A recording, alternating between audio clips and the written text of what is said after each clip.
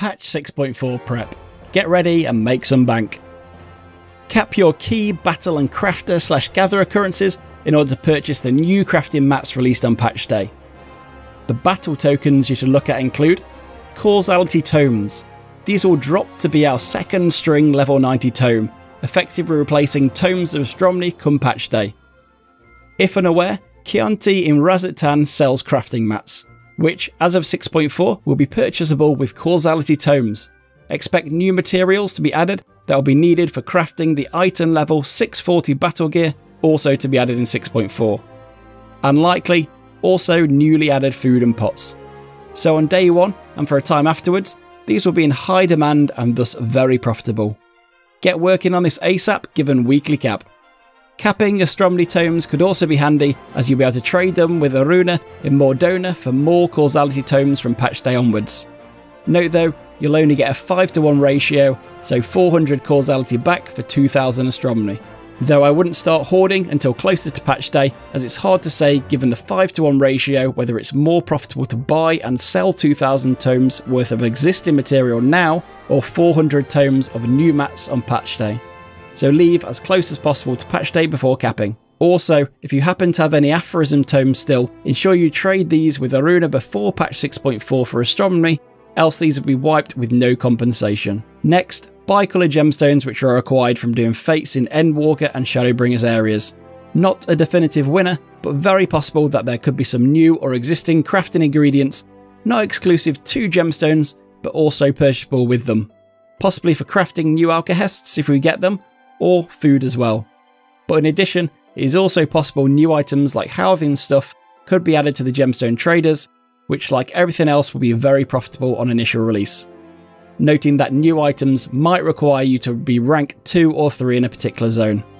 Sacks of nuts, acquired from hunts. If I had to rank them, then likely lowest on my priority list in terms of making gil, though quite possible we're getting an item or two which are nice to haves or can be sold. And also possible to trade for Materia, which we'll get into later. Moving on. Crafter / gatherer tokens, meaning capping white and purple scripts, with crafting ones being the priority. As long as you have one crafter or gatherer at level 60, then I recommend the quest Arms Wide Open in Idleshire, which will unlock custom deliveries. These weeklies take 15 mins total and can see you capping crafter or gatherer scripts in only 2 weeks. Purple crafting scripts in particular will likely yield items which will be needed for new crafts like food recipes from the usual crafting exchange vendors, which will be valuable on release. Also, given we had grip gels added for white scripts for the latest crafting gear sets, it's possible we get a useful / valuable white script item as well. If you're keen to get deeper into crafting, then I'll link to FF14 Teamcraft in the description, where the fantastic folks over there already have theoretical advice on how to meld the current latest gear to ensure you can craft top items from patch 6.4 onwards, as the top gear now won't change until 7.0. If you're yet to max level a crafter and just want to get one level to get in on the action, my recommendation would be Alchemist. Alkehest will be in high demand for others crafting gear, and the latest pots will not only be in high demand as the patch launches, but tend to be the items, alongside food, that maintain the highest demand post-patch, at this point all the way until the next expansion. And additionally, the generally accepted best dump for levies, which will net you approximately 500,000 gil a week, market board free, is a level 86 Alchemist levy named Practical Command. I'll link to my crafting leveling guide in the description to get you there ASAP. On the gathering front, unless a surprise item is added, then the best items for gil will likely be the Earthbreak aethersands, and we'll touch on those in more detail in a second. Though it's always worth checking if gathering Materia will make you more profit for your scripts.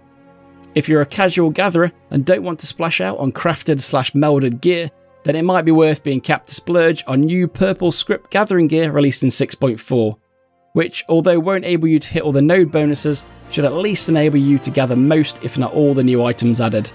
And on the gathering side, there's lots of easy gil to be made gathering new materials added on patch day. It's also a good time to level gathering if you haven't already, as gathering items to reduce into those Earthbreak aethersands will be fruitful, and you can start stockpiling on those now as they were added in patch 6.3. They will more than likely be needed in all of the new battlecrafts, gear, food and pots, though they're likely to rise in price and certainly in demand come patch day. If the aethersands are your only goal, then levelling a fisher will be great, as spearfishing provides by far the best way of obtaining these. See Virgarius guppy fish in Upper Leonotia for farms. Though if you've designs on also gathering new 6.4 items, then I recommend either mining or botany, as they'll likely be needed for the majority of new items of value. Materia. A surprisingly contentious suggestion, it would appear, from comments on videos in the past, so I'll be clear and succinct on this one. Patch 6.4 will bring a huge spike in the demand for Materia 10s and especially 9s, in particular the red ones, just before, on the day and the following week leading up to the release of the new Savage raid tier. This is down to every raider clamouring to fully meld the new crafted battle gear set released in 6.4. If you've not pentamelded in the past, i.e. added 5 materia to a piece of gear, then you may be unaware that the RNG chance of a successful meld diminishes as you add more materia, with the 5th slot in each gear piece only having a 5% chance. Going into 6.2, I had clusters for over 400 materia 9s, and I still ran out and had to buy more materia from the market board to finish gear for one job. Hence it's plain to understand how crazy materia demand gets at that time. Ultimately, on and around patch 6.4 release, you will likely get more money for your materia than you would today, and very importantly, you'll sell it much quicker in larger volumes. So I recommend farming activities like A rank hunts or stockpiling materia clusters from things like daily roulettes to have a lovely large pile to shift on 6.4 launch. With the demand spike, you'll get the volume out of the door, which will soon add up. And despite quite a few people doing the same, as with anything inconvenient, the majority won't. I'll link to my quick hunts guide in the description, which will rapidly get you up and involved, as it's by far the best way and one of the most consistently lucrative activities in the game. What I would recommend being very careful with though, and I kinda guess is where some people have had their feelings hurt in the past, is with attempting to buy materia now off the market board to sell at a higher price later. You can quickly run into bother on this, as the sky in terms of price is definitely not the limit. Quickly looking at my server's market board as an example, the first materia is listed at 2.3k, but you only have to buy up about 60 and you're at 4k a piece, then 9k soon after. With the problem being that it's impossible where to draw the line as to where you'll make profit.